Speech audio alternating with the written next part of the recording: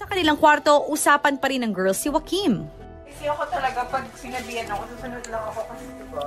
Sabi niya sa akin, I don't know if in the modeling world, it's a straightforward, but like there are things that, sabi niya sa akin, there are things that, tawag dito, can be said in a better way. I'm like, what did I say?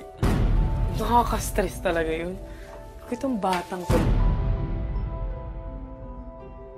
Feeling kong malabas. Ay, hindi niya siguro sanay na minamanduan siya, ganun. Dapat mo sanay siya. I mean, usually pag may sinasabi, gawin mo lang. Ako, nasunod lang talaga ako lagi.